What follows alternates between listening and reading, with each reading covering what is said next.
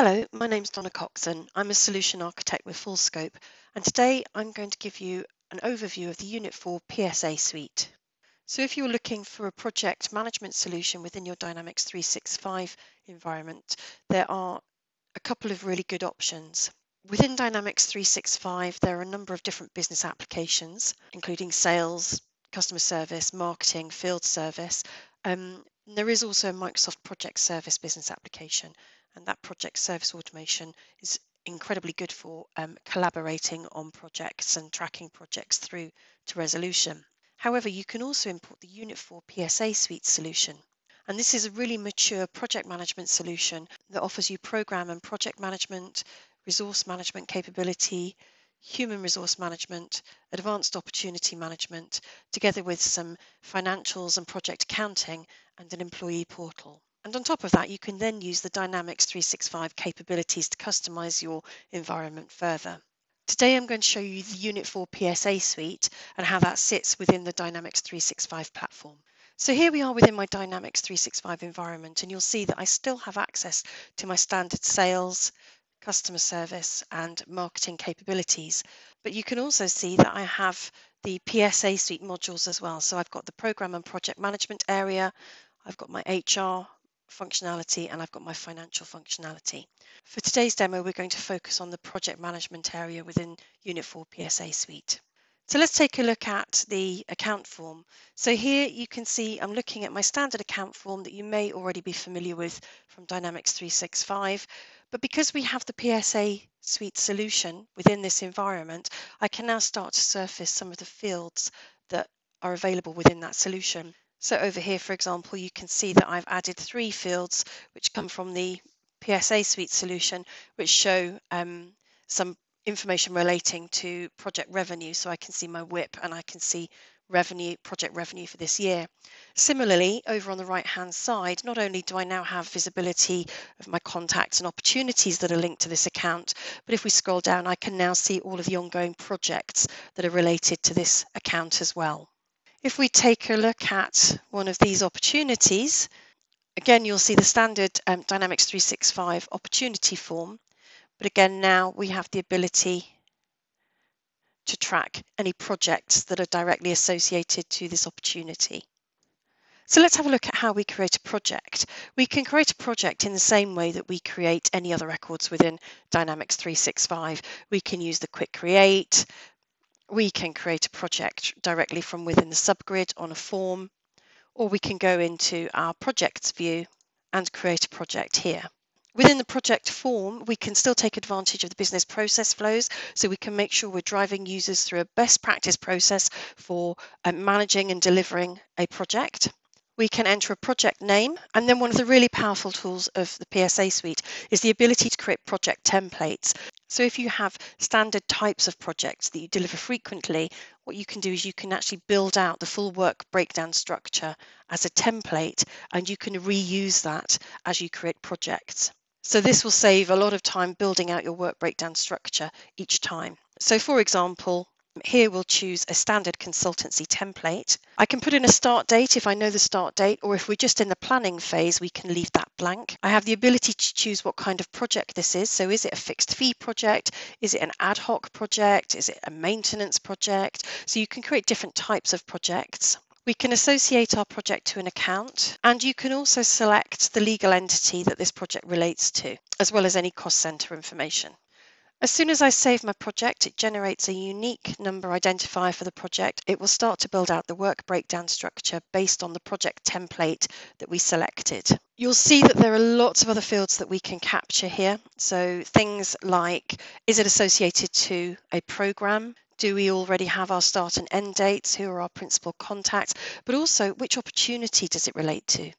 Within the project form itself, if we move down to the details view, we can see that the work breakdown structure has been built out based on our template. So the system has automatically created each of the different tasks that have to happen as part of this type of project and associated the relevant budget and cost information to that as well.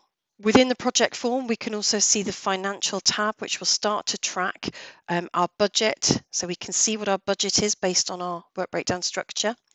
and we will be able to start to track our actuals here. So I can see this project is 196 hours, and as we start to log time against this project, these figures will begin to update. So let's take a look at that project budget in more detail. If we go to the chevron at the top, we can now navigate to the other areas that relate to the project. So if we look at the project budget, this is where we can really start to tweak and finalize our work breakdown structure. We've created this work breakdown structure based on a project template, but if we want to, we can remove these lines, we can add additional lines in, and we can start to extend and finalize this project and all of the tasks that need to happen in order to deliver it. And we can do that here simply by adding and deleting lines, or even just going in and amending the lines that are there by default. At this stage, I can see the type of role needed to deliver each of these different pieces of work. But if I want to, I can actually go and request resources directly from the budget screen and actually allocate resources against these items. When we save that budget, that will now create the baseline, which is saved to the project and converted to our forecast. So let's go and take a look at our project Gantt chart. So you'll see within the Gantt chart that it's automatically pulled through all of the items from our budget and our work breakdown structure. And it's created the items on the Gantt together with the type of role that we need to deliver this actual work. The great thing here is that you can just drag and drop these items. So if you want to extend the duration of a piece of work, you can simply drag it and make it longer. If you want to create relationships between things, you can simply draw links between different items. So very easy to use, very easy to update this. Once you're happy with your Gantt chart, you're happy that everything's correct, you can save it, and you can now update your budget and your forecast. So that you know that your project Gantt chart, your budget, your forecast are all aligned and in balance. So now you need to start assigning some resources to your project to deliver this work.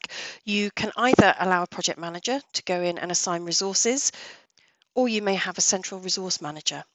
So let's go in and have a look at how a resource manager might add resources to a project. If we go into our utilization sheet, so the utilization sheet will show us all of our resources and their utilization and their availability. So here I can see on the left-hand side a list of all of the resources and by week what their utilization looks like. Anything in yellow is still waiting to be approved. Anything in red is showing that a resource is overutilized. What we can do is we can filter as well, so you can create different filters by teams or groups. So if I just want to see the utilization for the UK team, I can filter on UK team.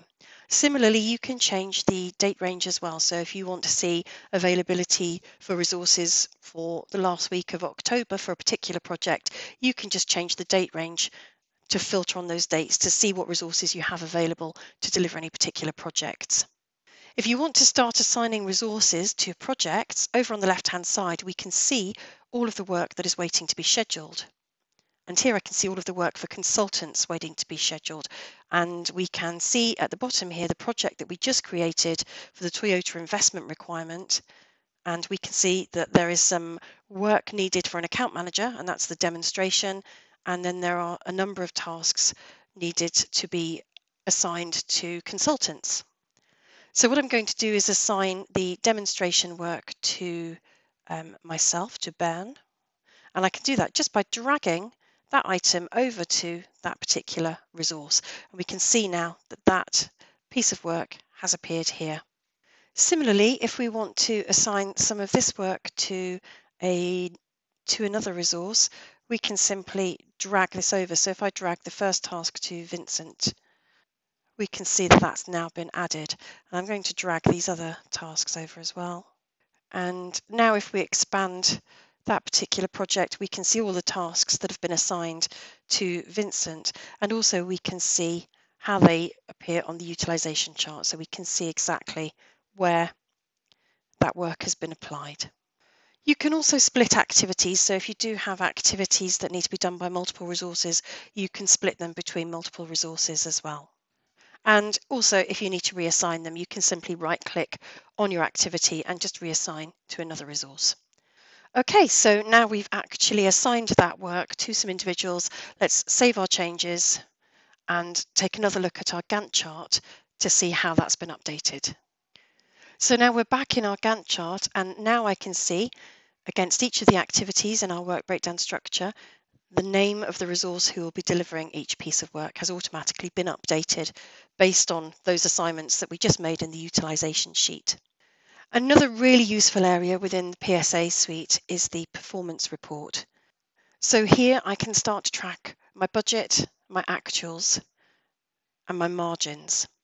So here I can see by each activity exactly what the budget is, what's been delivered to date, what's been invoiced.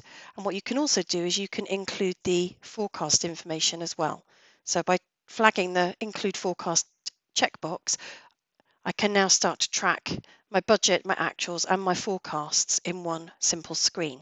This allows me to see the delta between my budget, my baseline, and my forecast. You can also see a graphical representation of that as well, and you'll start to see that change as we deliver work. So let's do that. Let's start to add some time against this project. And there are lots of different ways that we can add time within the PSA suite. So a resource can go into the timesheet directly within the application and add time. So here in the timesheet, this is the calendar view. You'll see that we can actually pull in appointments from Outlook as well, so we can synchronize this calendar with our Outlook calendar. I can see that I've got 40 hours a week to book and I haven't booked any hours yet. We can also change user. So if we change to Vincent, we can now, because I'm project manager, I can log time on behalf of another resource. So we can create a new time entry. We can search for any of the projects that we're assigned to work on. Once we find the project, we can find the item, and then we can start to pick the activity. I can now capture the date that I did the work and how much work I did, and you'll see that time entry added to the calendar. The other thing you can do as well is you can copy and paste. So you can simply copy an item and paste it as well. So very easy for users to submit their time through here. There is also a portal they can use, so they can log into the portal and submit time through the portal. And there is also a mobile app that they can use on their devices where they can submit time as well. Another really nice feature within PSA Suite, which is particularly popular with legal organisations, is adding time via the timer. So if I'm working on a particular project, within the project itself, you'll see that there is an instant time entry button. This launches a timer where I can choose which activity I'm working on, and I can start the timer while I'm working on that project. The timer's starting to count. I can carry on working, doing that work, and once I've finished, I can simply stop the timer, and then I can save that time entry to that project. So as I said, particularly useful for legal organisations and professional services organisations who are billing time by the minute. So now if we return to our project form and have a look at our details, we can now see work that has actually been submitted. So time that has actually been delivered. We can now see that time has actually been submitted against the first 3 lines. And we can see the amount and our costs. If we go to our performance report, we now start to see the actuals that have been incurred together with our margin based on the time that has been entered against those activities. And again, if we look at our chart, we can now see the chart has started to be updated as those tasks are being delivered. Once the project manager is happy about the time that has been submitted, they can approve it. So if we go into the approvals area and select the date range that we want to look at, we can see by project all of the time that has been submitted that is awaiting approval. So here I can see the 3 items that we entered time for against our project. If I want to, I can make changes to this on the fly. So each of these has had 8 hours logged against them, but if I actually want to invoice more or less, I can simply change that on the fly directly within the screen. Once I'm happy with how much time is going to be approved and submitted through to finance for invoicing, I can approve the time by selecting the approve tick box, and then I can approve those hours. They will now be removed from my list and leave me with a list showing just the items that are still awaiting approval. Depending on your internal processes, you can have additional approval levels as well. So you can create line manager approvals or administrator approvals or whatever level of approvals you need against those time and expense entries. Okay, so we planned our project, we delivered some work against our project, and the next thing is to invoice the work that we've delivered. So if we have a look at all of our active projects, you'll notice at the top we have a button called batch invoicing. What that does is that is a workflow that allows us to retrieve all the items that have been approved and are ready to be invoiced. So the batch invoicing screen allows us to search for different types of invoices that we want to invoice, and it allows us to search on other criteria such as different projects, departments, teams, date ranges, etc. I'm going to pull back everything up until today, and I can see here that I do have a project with some hours that are waiting to be invoiced. As soon as I click on OK, a draft invoice will be created against our project for those hours that have been submitted. And our finance team can now approve those invoices. So here we have a list of all of the invoices, and we have a separate view called Approve Invoices that shows all of the invoices that are awaiting financial approval. And at the bottom, we can see the invoice that we just generated. And if we drill into that, we can see the detail behind the invoice. Now, again, we still have the ability, if we need to make amendments to this invoice. So we can actually go through and amend this to make sure that we're invoicing the correct amount. Before we approve the invoice, we can preview it. So you can create a template here and see exactly how that will look. And once we're happy with that, we can tick the approved box and save those changes. We can then look at the journal entries and see that journal entries have been created for each of those line items on the invoice. And this is particularly useful if you then want to do some integration to your ERP solution. So you can actually pull these journal entries directly into your back office solution for your financial accounting. Let's go back and look at how our project has updated now.